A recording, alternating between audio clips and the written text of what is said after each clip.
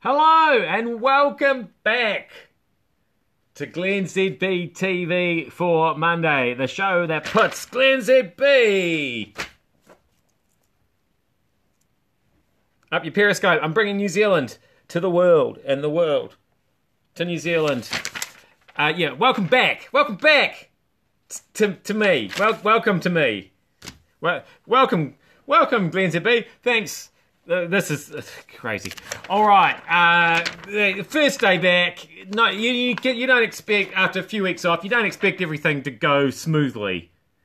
But like, no sooner had I entered the building, like I literally hadn't even got out of my car, and things started going wrong. This is what. So that's the sign on my car park. But as you can see by the context of the picture, it's not on the wall. It's on the ground.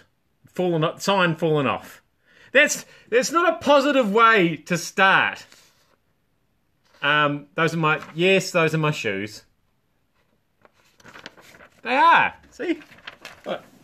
See? They're alright, aren't they? Anyway, things got better after that. It turned out I did still work here, and things went relatively smoothly. They're working at the Vatican. Turns out Palestine is actually a place, and they've got an embassy at the Vatican now. And so the Palestinian man Mr. Abbas met with the Pope man, and they had these very heavy chairs. I couldn't help noticing when I saw this on the news last night. They took them a long time to. There was a lot of this sort of.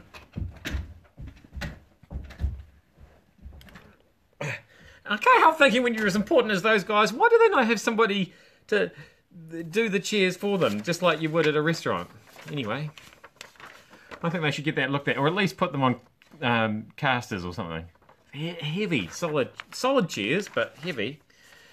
Oh man, it's so important to get those pictures at the wedding in Wanaka, isn't it? Everybody wants to see. So interesting watching people get married. There are people who are passionately into this stuff, or passionately into Richie McCaw, for sure. In fact, the same day, actually, as the wedding was happening down there, I was somewhere else, opposite end of the country, in fact, and I saw a car with a personalised plate on it that said McCaw 07. And for a moment, I thought that maybe it was Richie just doing a runner. But it probably wasn't. It was probably somebody rushing off to get a copy of the Herald so they could see the grainy pics. Finally, how can you avoid this happening? I don't know if you've seen the video of an Australian news program where all the people were wearing the... So they quickly made one of the ladies put on a jacket. So... Obviously, the way to avoid this is by giving Mike Hosking all the money he wants for his wardrobe on TV. People criticise him, but otherwise everybody ends up wearing the same clothes, whereas you can end up with a jacket like that. That one's probably not so bad. That one's quite bad. That one, there's no excuse for that. I don't know what's happening there. Is that one just that one inside out? He's put it round the wrong way, and I don't know. And no, I'm not wearing white. This is kind of like a blue, there's blue stripes. These are sort of pink stripes. Maybe it's just not coming through. I don't know. That's what happens when the paparazzi shoot me with a telephoto lens. I am glennzb.